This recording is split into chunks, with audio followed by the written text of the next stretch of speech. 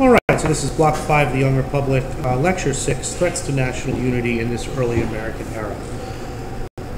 Already, kind of in the middle of this time in American history, we see the division of the United States into three sort of separate geographical areas. We have a north, we have south, and we have a west. And in such a large, geographically diverse country as the United States, there developed certain interests that were kind of unique to the north, interests that were unique to the south, and interests that were unique to the west, which made threats to national unity a very real issue at the time.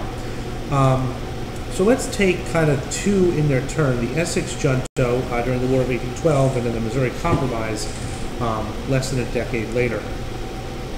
We're not going to go into detail here about what made the North and South and West different. I assume that you all know that the North is manufacturing and commercial based with a large middle class and independent farmers, and the West is a lot of independent farmers. They depend on sea transport to get their goods to market, and the South is this totally different class-based society with an elite planter elite with a lot of slaves, and we all know the differences between the three sections.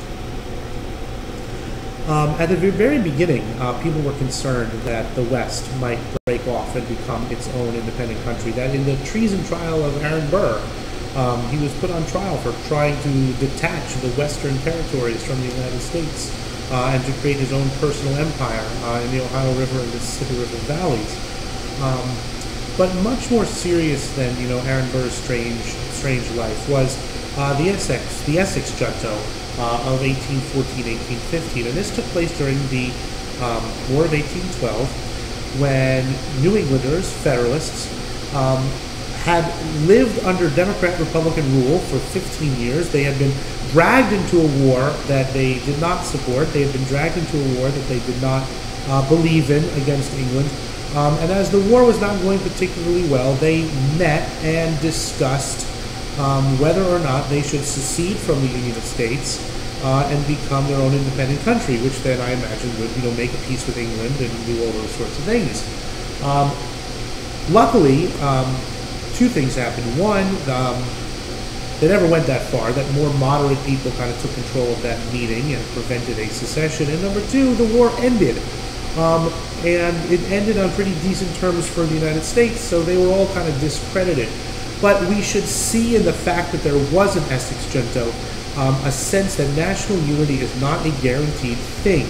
That when the interests of a particular class of people or a particular group of people are not being met to their satisfaction, that at this point in the American Republic, one of the possible remedies for that situation was simply to leave, to say, look, this Constitution is a compact of states, we don't want to be in the club anymore, and we're out.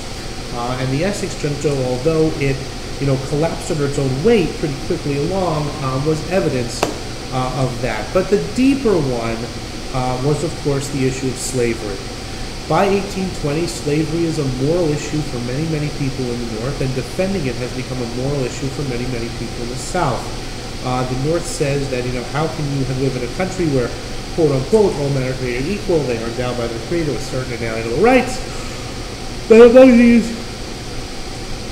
are life, liberty, and the pursuit of happiness, and then restrict those rights for African slaves. And you start to get these growing abolition movements, abolition newspapers, abolition leaders in the North. Southerners, as we have seen, are very concerned about the protection of their, as they begin to call it, their peculiar institution in the United States government. They see the way to do that is through the Senate. So this whole issue kind of blows up when Missouri is set to be admitted as the 23rd state of the Union. You had 11 slave states and 11 free states, and all of a sudden there's Missouri wanting in. And now the South says you have to be a slave state in order for us to keep our power.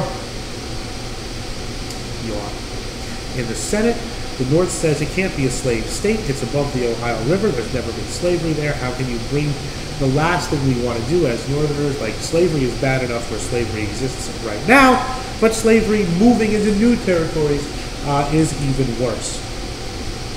And so for a long time, Missouri was not admitted because the issue of slavery was dividing the country in half. And eventually you did get the Missouri Compromise, the line of 3630. Everything above it was free except for Missouri. Everything below it was open for slavery. And that 3630 line is going to bring... Oh, sorry. Oh, goodness. I hope you're less tired when you're watching this than I am when I'm making it. The line 3630 is going to cause, huge problems anyway in Block 7 and 8, as we're going to see.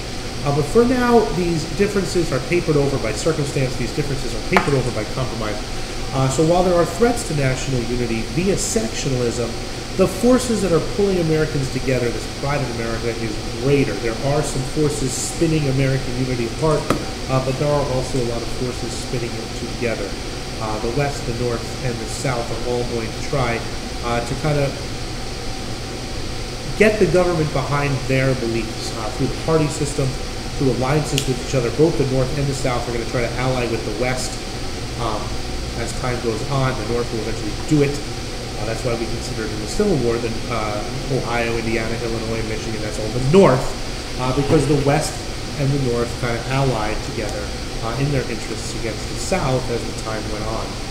So these threats to national unity, Aaron Burr's silly expedition, but more importantly, the Federalists feeling left down, shut out of government up in Connecticut and New England, and most importantly,